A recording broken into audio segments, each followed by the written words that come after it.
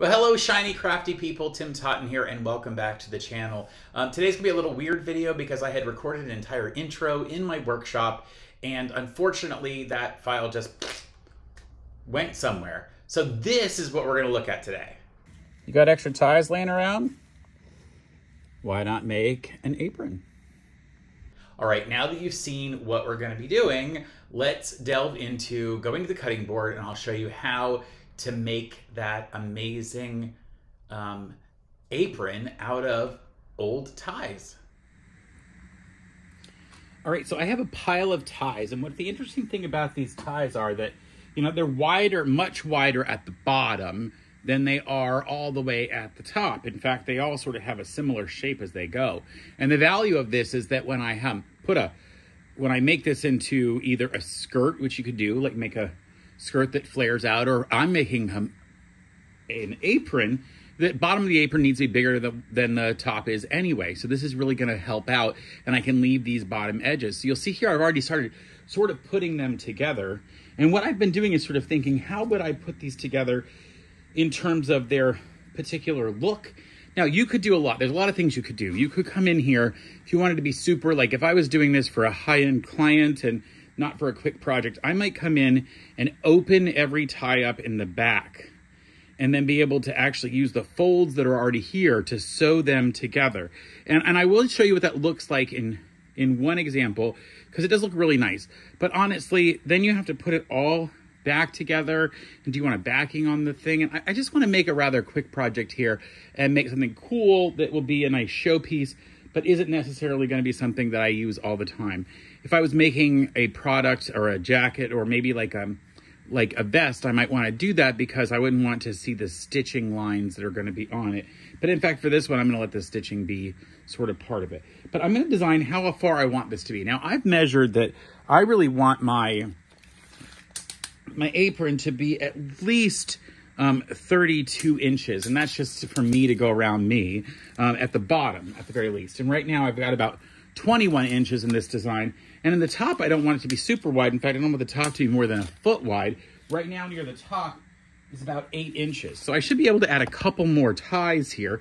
Now I'm sort of you'll see I'm sort of stacking them one to the top of the other. So in fact, this one is over top of the two next to it, and this one is below the two on either side of it. And as I get toward the top, then they just go side by side. I'm trying not to overlap them too much at the top. So I'm gonna find a couple other colors. I've already got, you know, blue and browns and those things in here. So I might wanna throw in a different design looking at these different ties. And maybe this needs something a little more colorful here. So I might use this one and put that one in the mix. And then, you know, do I want to put another one on this side?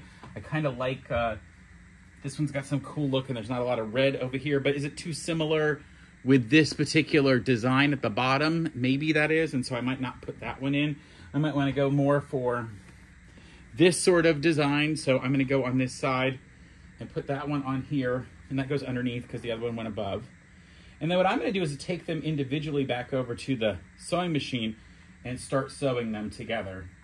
So I'm going to get at least a couple more on here, get that part done, and then I will go over to the sewing machine with this.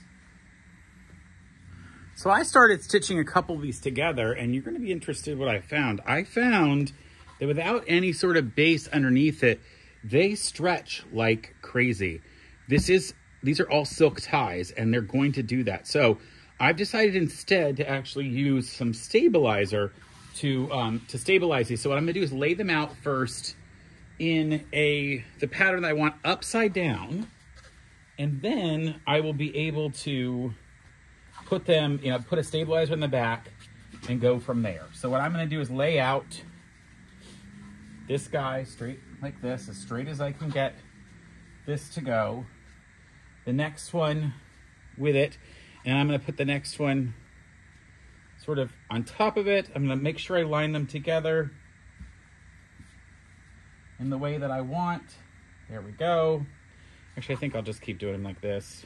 I'm going to sort of shingle them rather than try to tile them one on top of the other like I've done with it angled out. The next one, I'll put the same sort of direction like that, recognizing that these are all going to continue to connect here at the top in a different way. They have to sort of shape themselves. Again, this one is going to come, making sure I have a little bit of overlap among all of that as it goes. In fact, what I think I found is that I really need to be careful about how wide this is going to go, because I'm going to need to put others along the edge. Same thing here, making sure it overlaps. I sort of need to know where my center ones are. Where's the center going to be? Because that's going to help me figure out, see how they keep sort of shifting away from each other as I build just to one side. I kind of need to build on both sides. Let me grab another one to build over here with. So I'll put this one over here. Again, come underneath like I had done before. Whew. I love learning things like this. I don't work with ties very often, so this is a newer project for me, and I think I'm going to be able to sort of like learning. I just love the idea that, you know, you learn as you go along and realize, oh man, that didn't work. So I've been adding on both sides again. So we'll do the same thing on this side, adding this red one over here again, overlapping by about, not quite 1/4 of an inch on the side. Just following the line as it goes up. It's very crucial, though, that you overlap at the right amount here, because once I put the stabilizer on it, they're going to stay in this position. So you got to make sure you have enough overlap all along, because when I turn around and stitch from the top, it's all got to work. Okay, continue. And if there's a little more overlap, that's fine, especially if we don't want this top and bottom to get so far away from each other. Still, I feel a little like I need to have a little more on this end. Let me find one that'll look good over here. I think this one would look good. See, this kind of look would look good over here. The only problem is I'm running out of my ironing board, so I'll have to be real careful. I don't want to push everything over already that I've done. Ooh, yeah, I'm gonna have to. Well, I'm gonna go ahead and iron the rest of this on first. Add my last one on this side, and then I'll add 2 more on this side, and I'll show you what I came up with.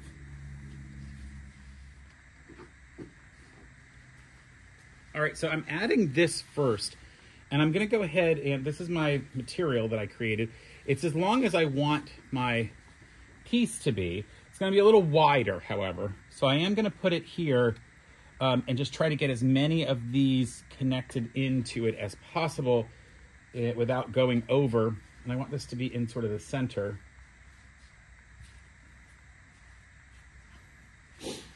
So if we do that, I am not gonna worry about how beautiful it is. This will be the back of the item anyway, so it's not gonna be seen. And I'm not gonna do all the way down to the edges there. I've got my iron already pulled together and it's hot, so I'll just go ahead and start getting us. I'm not gonna overdo it because remember this is silk, so I'm not trying to, and I don't have any steam for this. You just read the directions on whatever particular stabilizer you're using. You'll notice I wanted a little wider stabilizer than I had, so I just stitched it together.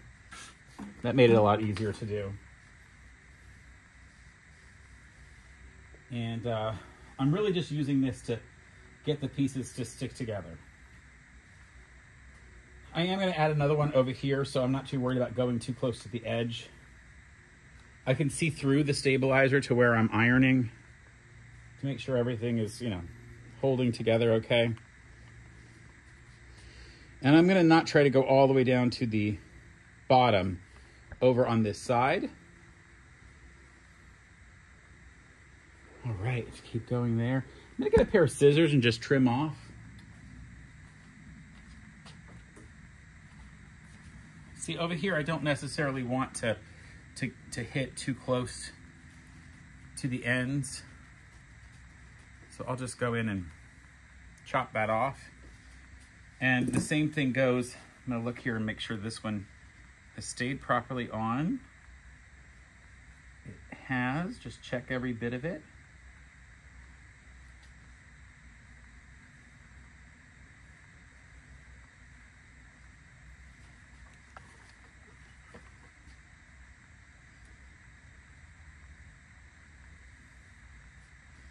And I'm looking through the stabilizer to see the actual material of the tie so that I don't go over the tie, and because I want to cut it off near the edge of this particular tie. Since this one's going to be the last one on this side, I'm going to come back in and just trim the stabilizer back a good 1/4 of an inch from the edge of the tie, because it only needs to really, it's only got to hook in the part where the tie overlaps the other tie. So you'll see there, that's taken that off of there. And now I can really press all the way out to the edge.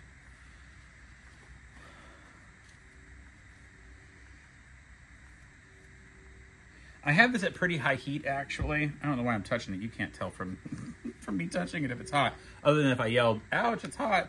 I'm using pretty high heat because I want to make sure this really does go through here. But I'm not leaving the iron on any one particular place for a super long period of time. I'm following the instructions. All right, I'm going to finish doing this, and then I will share with you how to add the other piece on that I need for the rest, since I didn't have a big enough ironing board, and you might not have a big enough one at home. And then I will show you how to sew these together. So because I finally have these ironed together, I can move it backwards. I moved it over, and now I can add in my other 2 ties that I'm going to use. So I've got this one, nice and pretty one. And remember, we're doing where the overlap goes from the one above, so I'm going to overlap that. This tie is kind of fun. It's got like a line in it. I can sort of see where I need to put the overlap to make sure that I get enough area for the stitching to go through.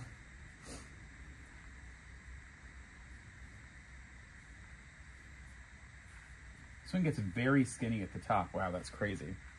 And then I'll add in at least one more. Now I am saving a couple of ties to make the part that goes around your neck and the part that goes around your back, so the straps, so to speak.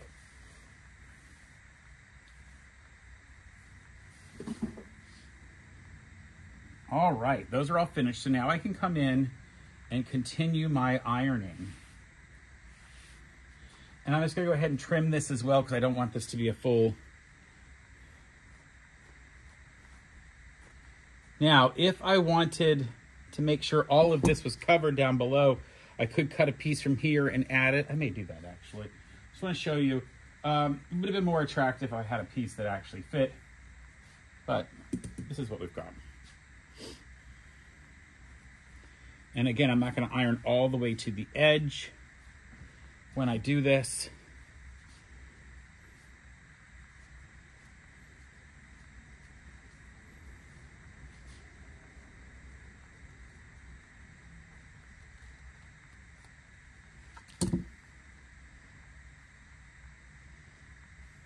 So when I do it, I won't iron all the way to this edge. And in fact, this particular tie has a really great two-tone, and I can really see where that needs to be ironed too. So I can actually be super careful. I am actually using a little steam. I read the instructions. It turns out you can use some steam on this particular material, so I'm going to use a little bit. And then I'm going to come back through here while I have a moment before it really gets set down and I haven't gone all the way to the edge, and trim that off.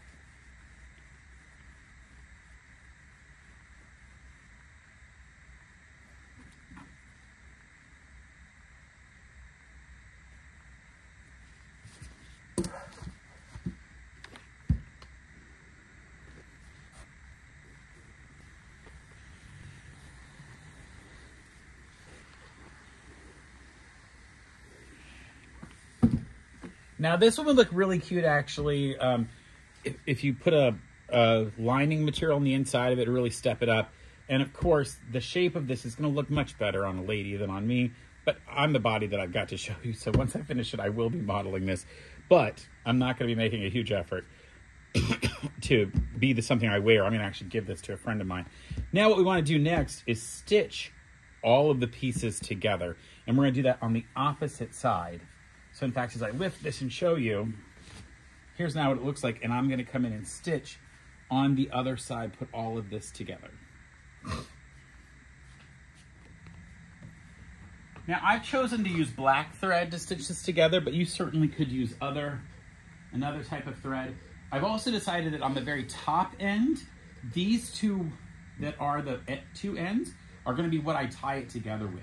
So I'm gonna make sure I don't overstitch these past that line, and so that they don't stitch to here, because these are gonna have to all fold back. But what I'm gonna do is I'm gonna come in and start stitching along the line here and just stitch all the way up and keep doing that on all of them until they're all hooked together.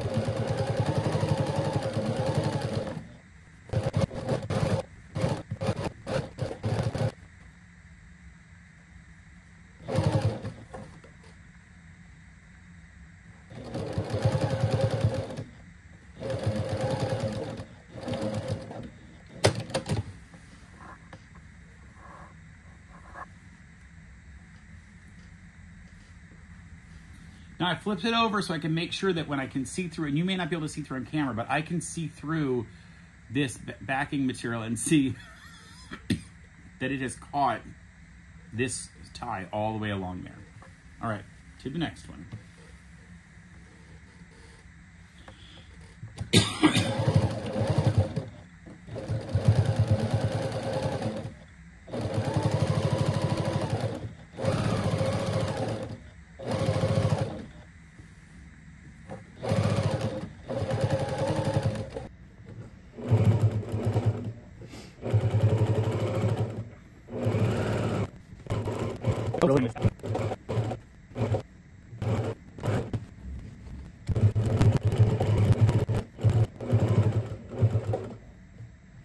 I want you to notice something.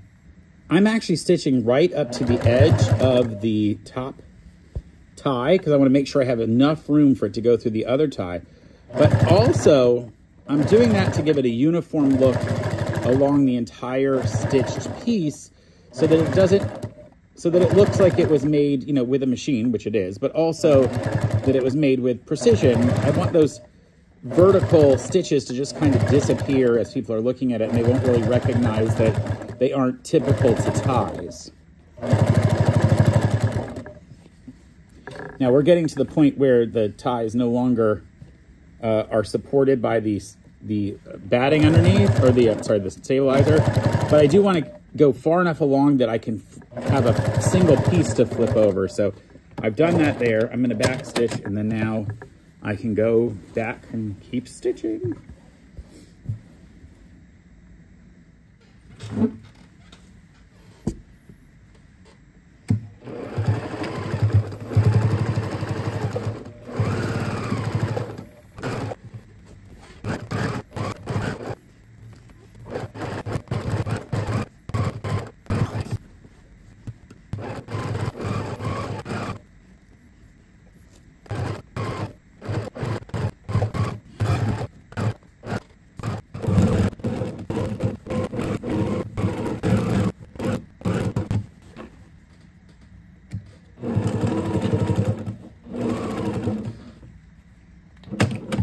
It's a good example. I actually started it and it didn't catch the one below, so I've really got to make sure.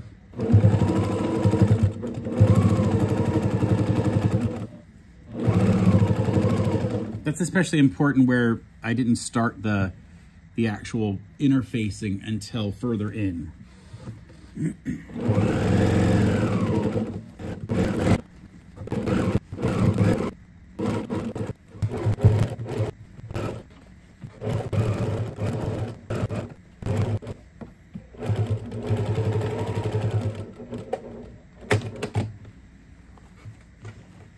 All right, so that's the last of those along the top. And that gets us finished with this main body portion. I've left those two tails open so that they're going to be able to tie together to be the neck one. And then now my next step is to flip these over and figure out how far I want to fold them down. So let's go to the cutting table.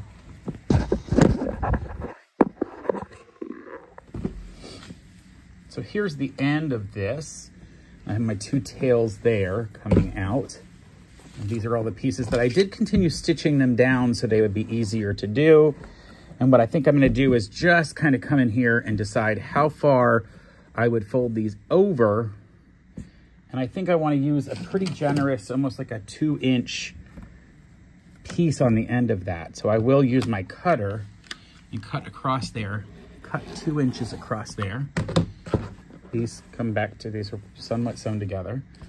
And then I'm going to fold them over, but I'll fold them over first to get a nice edge. So almost a full inch, and I will definitely be using some pins or clamps here to hold this down because I really want to have this beautifully stitched in place. So I'm going to actually stitch, put the pin in this way. I'll probably pin each individual one because they're kind of thick with all of that piece there. I think it'll give a nice top edge though to this, to the, I don't know why that one didn't finish stitching, but it's nice because it didn't have to fold the whole thing down. Fold those down as well, halfway. And remember, all of the ties also have, they also have stabilizer inside of them. There's a piece inside each tie to give it its rigidity. So get all those pinned down. And because this will be the back and no one will see it, I will probably come through and give a couple of stitches across just to make sure it really holds in place. And then we'll do one final pretty stitch. So let's take this to the sewing machine. So my first stitch is going to be along the bottom edge, making sure I don't capture this tail in there. And I'm not going to be as concerned with how necessarily straight it is. I just want to make sure it's holding everything in place. This one's supposed to be underneath that one.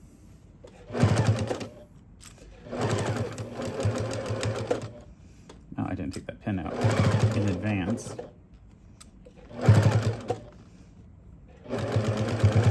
Now, because this particular one overlaps the other one, you just have to be real careful to how you handle this last little bit. And I'm just going to be a little extra careful about folding it in, but also not sewing over this particular piece. So now that that's all done, I can then flip and fold all of this a little better. Actually, I think I'll stitch right along the top here to get it a stitch line where it all holds together first. Again, this will all be on the back, so it's not going to be as visible. Then I'm going to fold the entire thing down. Yes, look how good that looks.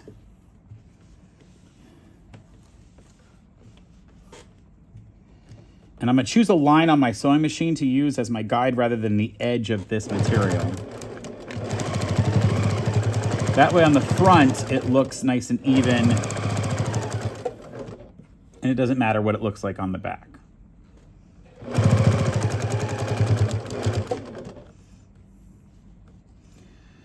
I'm tucking this end underneath because I don't want to go too far over the other piece. And then on the front, it just gets a simple line there along the front. A little extra stuff here that I'll chop off with a pair of scissors.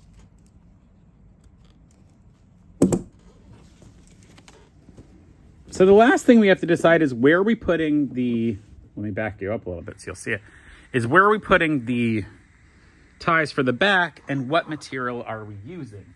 And I kept a tie for this purpose. I think this tie is particularly nice for that. It's got a good weight to it. It's not too thick, so it's going to be easier to use as a tie. And then what we just have to do is sort of cut it in half and figure out how to mount it. So I like the idea of having a decently long ties to use for it. And I'm going to put it pretty high up on this, because if a lady wears this, then her waist is really a little higher up necessarily. So I'm going to do that in just a moment. Let me go ahead and cut this thing in half. And I'm literally just going to chop it in half there.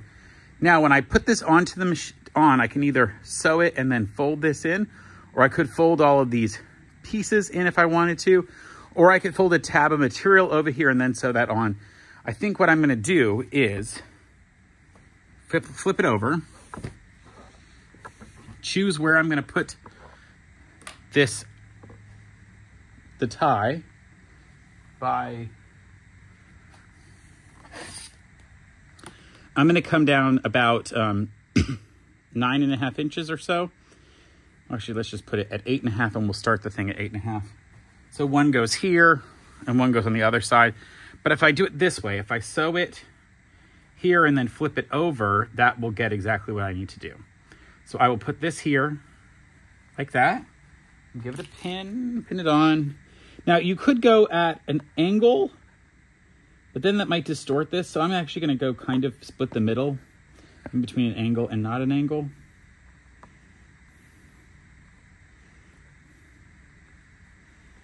Okay, there's that one. And then the other one, same thing on the other side. And again, you'll see I'm going to fold them out, which is why I've got it at this, why they're facing inside right now, which might seem weird because they need to go out eventually. Actually, I need to do it the other way because I want this pretty side facing out. So I need to do it like this. In other words, when the tie is open, I want the pretty side facing out.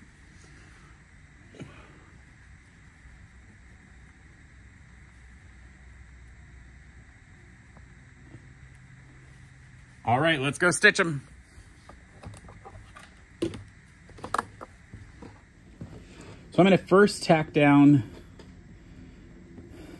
the bottom edge, and I'm going to fold in the bits like that so that it's smaller.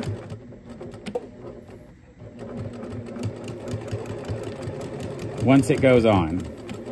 I don't want any of that tucking out. Now I have to decide where I'm going to stitch across, and I'm going to go at about 1 inch in. That way, and then I can flip out and stitch again, and I'm going to stitch a square right around this.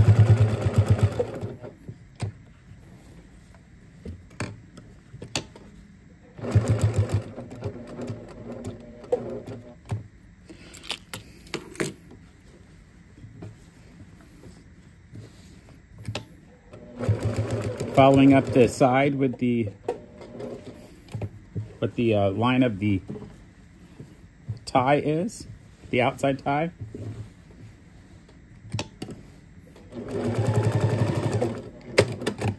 And that has now stitched that on as a square. And on the other side, you really can't even see, but I'll trim a couple of those pieces though. Now this might be a good argument for choosing a dark color tie for the edges. This one's not dark at all, so it's really going to be able to see that square quite a bit. But that's okay. I'm going to come out a little bit with my piece, even though I had stitched it on differently. I really want to make sure I get close to the edge. Come in that inch that I talked about.